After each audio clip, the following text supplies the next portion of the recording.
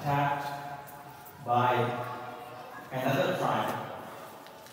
And so many of their members, including children, were taken as captives, and then they were sold off as slaves at the famous market of the Arab world called Souq al-Ukkad.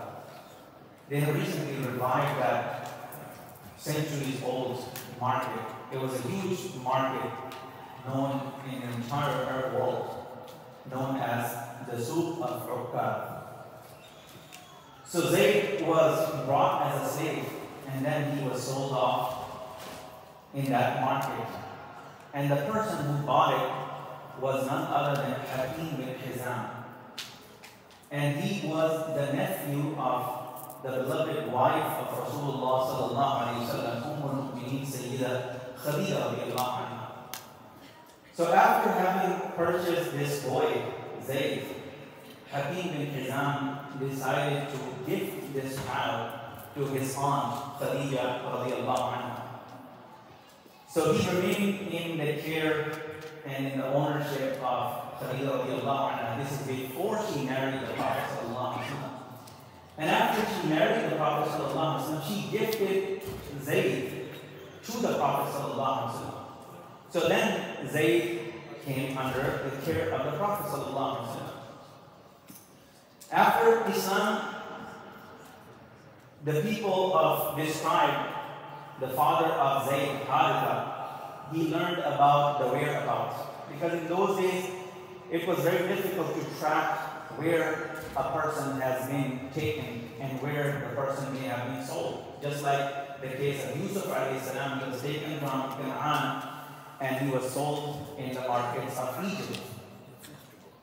So when his father found out that his son is alive, his father remained in sadness and grief over the loss of his beloved son Zayd.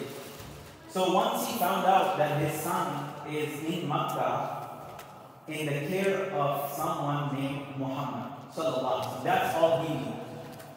So he took his brother, which was the uncle of Zayd, and they decided to go to Makkah. They found out where the Prophet sallallahu alaihi wasallam was living, where Khadija radiallahu anha was living. They reached the home of the Prophet sallallahu alaihi wasallam, and they finally got to see their separated son Zayd. So Haritha went up to the Prophet ﷺ and he said, I have been missing my son so much, and I'm here to take him back to my family, take him back to his home, take him back to my tribe. And I'm willing to offer whatever amount you want as ransom, as price for him. The Prophet ﷺ said, I won't even take a dime. I won't take anything for this boy. But ask him, if he wants to go with you, take him. If he doesn't want to go with you, I won't let him go against his will.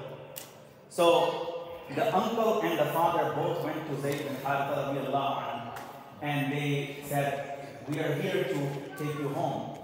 Please, let's go home. So Zayd bin Harith, he said to his father, look, my dear father, I miss you too. But you are just my father, and he is just my uncle. And you both are individuals. And in this person, pointing to the Prophet ﷺ, he said, I have both. I have my father in him, and I have my uncle in him. And I will never leave him, no matter how much you insist. So the Prophet ﷺ, he said, this is his choice. He's not going. You know what moved this boy who was a slave, who was turned into a slave, to live with the Prophet ﷺ, and to the extent that this boy said, La akhtaru alayka ahada. He said to the Prophet ﷺ, O Prophet of Allah, I will never give preference to anyone over you. I will live with you even if I have to live hungry, but I will live with you over living in a palace or in a mansion. You know what did that?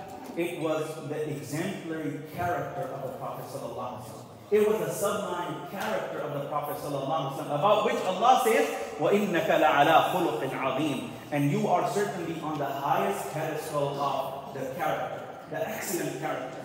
It was the character of the Prophet ﷺ that influenced so many people to come into Islam, to be moved by Islam, to be moved by the teachings of Islam. And let me say this to you. Most non-Muslims will never read Quran. Likewise, most Arabs did not read Quran. And most non-Muslims will never read the hadith, a book of hadith of Rasulullah sallallahu alaihi wasallam. But they will certainly read one book. And that is you, a Muslim.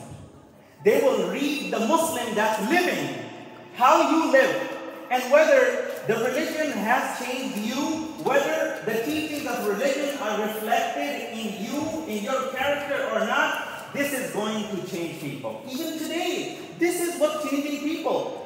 If someone comes into Islam, it's not always just by reading Quran or by reading the hadith of Rasulullah sallallahu alaihi wasallam. They rather look at a living example, and thereby they say that this is the religion that I want to be in. This is the religion that I want to be part of.